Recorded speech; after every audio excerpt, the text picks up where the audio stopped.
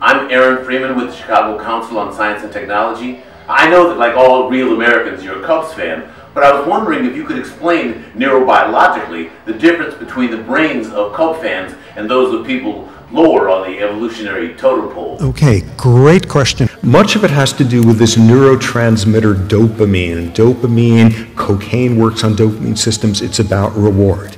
That's what people used to think. Take, for example, a monkey and give him an unexpected reward, and these pathways of dopamine activate. Dopamine is about reward. It's much more interesting than that. Now instead, train the monkey that when a signal comes on, a little light comes on, and what happens then is if the monkey presses a lever a bunch of times, it then gets a reward. It's learned this. So now when this is occurring, when does the dopamine rise? When the Cubs win the World Series and the whole city stays drunk for a week. No, when the signal comes on.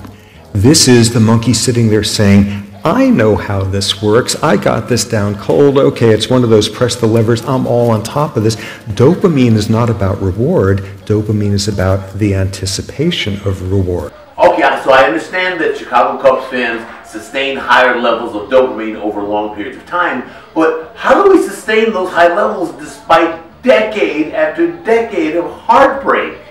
Remarkably interesting subtle study done by Wolfram Schultz and colleagues. In this scenario, the monkey presses the lever and it gets a reward 100% of the time. Now instead, it gets the reward unpredictably, an average of only 50% of the time. What happens then to dopamine when the signal comes on? It goes through the roof. What have you just added into the equation? The word maybe. Like maybe this year. Nothing drives us to do stuff, to work in a goal-directed way than a maybe thrown in there, and it's that cusp, that fulcrum that gets generating. The psychologists who run Las Vegas have understood this forever. And what we see here is the exact same principle in the neurochemistry of another species. So what's unique about us in that regard?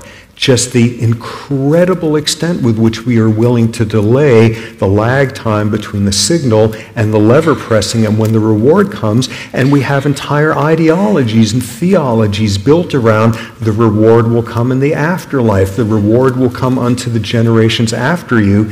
This is unique. Please join me in saying thank you to Dr. Sapolsky.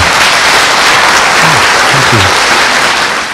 Thank you so much for watching. Please like, comment. I post every Thursday, so subscribe if you'd like some more science videos.